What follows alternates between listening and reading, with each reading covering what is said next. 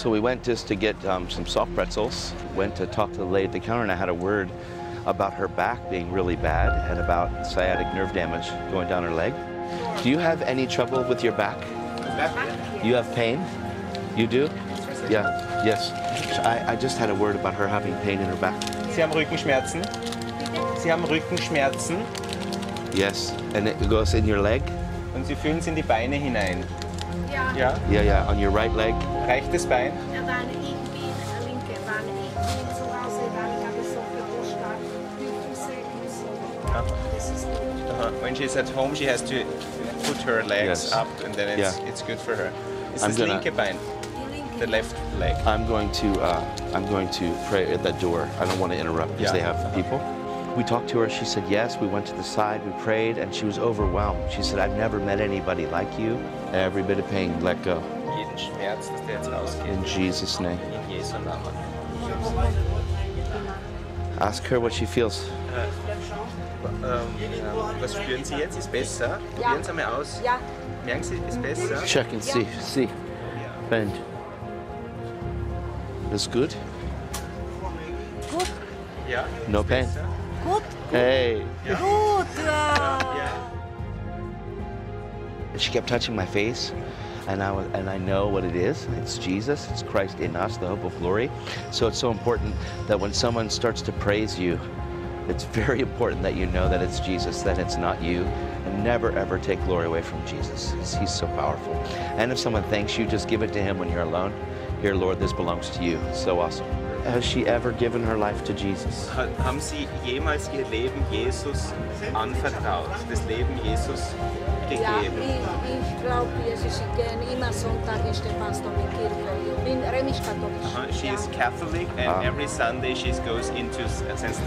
Stephen's Cathedral. Okay, so we prayed for her. She got completely healed. Shared the gospel with her because she's Catholic. She goes to Catholic Mass but has no idea what it means to have a relationship. He would like to come and make his home inside of you Und möchte gern in dir drinnen leben, through the Holy Spirit. durch den Heiligen Geist. Ja.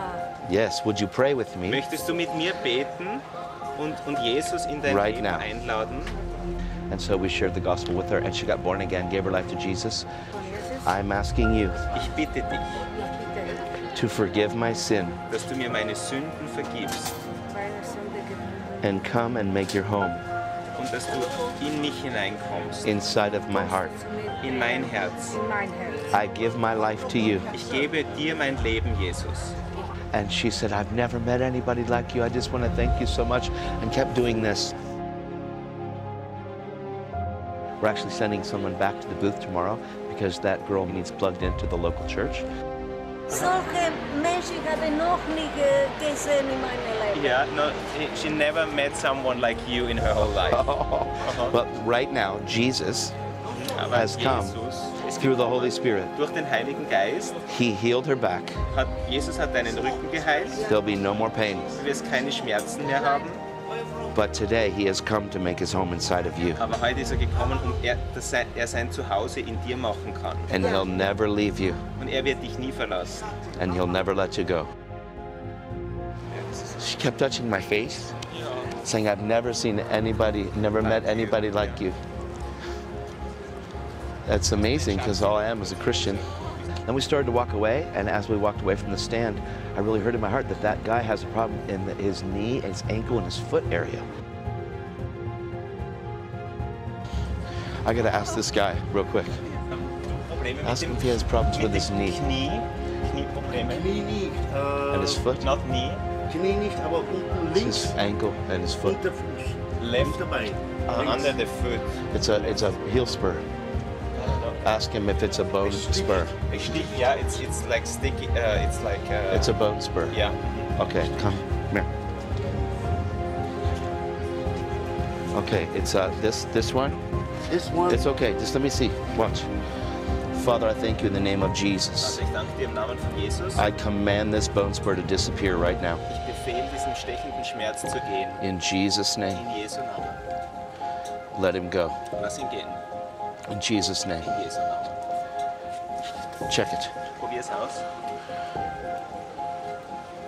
Es geht, ja? Es ist weich. It's light. It's soft. Ask him if there's any pain. Du hast du noch Schmerzen? Schmerzen nicht, ne? Nein. Step on it. A little, Tell him to step on a it. little bit. Genau, probier richtig fest. In the name of Jesus, I command this to disappear now. Bone spur, get out. Befehl dem jetzt rauszugehen im Namen von In Jesus, Jesus' name. dem Schmerzen. Right In now. Jesu Namen. Let Grad go. jetzt.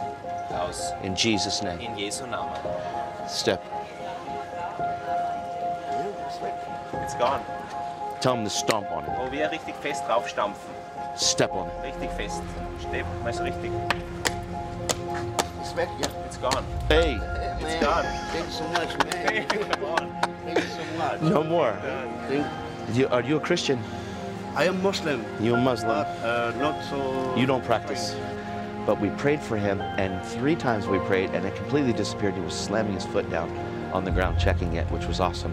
So I was a drug addict Ich war ein Drogenabhängiger, for 22 years. 22 Jahre lang. And 14 years ago, Und vor 14 Jahren, I didn't believe anything. ich habe an gar nichts geglaubt. I was an atheist, Ich war ein Atheist and I was with my girlfriend for 9 years. und 9 Jahre mit meiner Freundin I had a zusammen. 7.5-year-old daughter, Hatten eine 7,5-jährige Tochter. and I went out and stole from the wrong drug dealer, Ich habe gestohlen von einem falschen Drogendealer. and he was in my car. Der war schon in meinem Auto He shot at me, und hat auf mich geschossen. and I had an encounter Und ich hatte eine Begegnung with Jesus. mit Jesus. I didn't believe. Ich habe nicht geglaubt. Allah Allah can't fix your foot. kann deinen Fuß nicht reparieren. Jesus Jesus healed your foot. hat deinen Fuß geheilt. It's not about religion. Es geht nicht um Religion. There's a God that loves you, Da gibt es einen Gott, der dich liebt. and He wants your heart. Und er möchte dein Herz. He wants your whole life. Er möchte dein ganzes Leben. Would you give your life to Him? Möchtest du dein Leben ihm anvertrauen? Look at me. Schau mich an. He's the one that helped you today. Er ist derjenige, der dir heute geholfen hat. It's not about religion. Es geht nicht um Religion. It's about Jesus. Es geht um Jesus. It's not about trying to be above people. Es geht nicht um über Menschen zu stehen. Jesus, you know Him from birth as a prophet. Jesus kennst du als Prophet von klein auf. But today, Aber heute He came kam er on your job bei eurem Job hier and told me und hat mir gesagt about your leg über deinen Fuß, so He could heal your foot dass er deinen Fuß heilen kann, to get to your heart. um dein Herz zu erreichen. You're not a practicing Muslim. Du bist kein praktizierender Muslim. You don't know what you Du believe. weißt nicht, was du wirklich glauben sollst. But today, Aber heute God's come to give you peace. ist Gott gekommen, um dir Frieden zu geben. Peace. Frieden. So you can have peace here Dass du da Frieden haben kannst. because you don't have peace here. Weil du hast da oben nicht Frieden. The world's like this. Die Welt dreht sich so schnell. God loves you. Gott liebt dich. Would you give your life to Him? Möchtest du dein Leben ihm anvertrauen? I will pray with you. Ich werde mit dir beten. Yes? Jesus gehört zur Religion. Jesus Ich liebe, is part Jesus. of religion. Ich glaube auch I love Jesus. Jesus. I believe in Jesus. Weil wir haben 80% die Befehle auch von Jesus. Im We have- Koran. Also in Quran we have 80% of things that Jesus is I know. telling us. I know. I know. Ich weiß, ich There's a weiß. difference. Ohne Religion würde auch kein Jesus geben. Without religion there wouldn't be Jesus. I know. But with my life, Aber mit meinem Leben, I didn't meet religion. ich habe nicht Religion getroffen. I met the one Ich habe den getroffen, that died for me. der für mich gestorben ist. Well, I was as bad could be. Obwohl ich so schlecht sein konnte wie nur schlecht, also ich Well, war I ein was- ganz schlechter Mensch. I was hurting people. Ich habe Menschen verletzt. I threatened to kill my girlfriend. Ich habe meine Freundin erschreckt, um sie zu töten. People are dead because of my life. Menschen sind tot aufgrund meines Lebens. It's that God Dieser Gott, that looked at me der mich angeschaut hat and said, I love you. und gesagt hat, ich liebe dich. Allah is a lot of different things, Allah ist viele verschiedene Dinge, but love is not one of them. aber Liebe ist er nicht. And God so loved the world Und Gott hat so sehr die Welt geliebt, that He sent His Son. dass er seinen Sohn geschickt hat. I need that love Ich brauchte diese Liebe, so that I can see you and love you so dass ich dich sehen und dich lieben kann and not want anything from you. und nichts von dir möchte. I'm asking you if you want eternal life. I shared the gospel with him, and he wasn't ready to give his life to Jesus. But I planted much seed and shared about the peace. And I asked him what he felt when we prayed again. And he said, I feel really good inside. Oh, really, just really good. And I said, that's the peace that only Jesus can give you. And you have to believe that the Holy Spirit's going to be on that as seed, and He's going to water that seed. And no matter what, I believe there's more Christians that are going to encounter Him. Ask him what he feels. Was fühlst du? Empfindest du etwas? Spürst du was? Gutes Gefühl. A good Sehr feeling. gutes Gefühl. A very good feeling. It's called peace.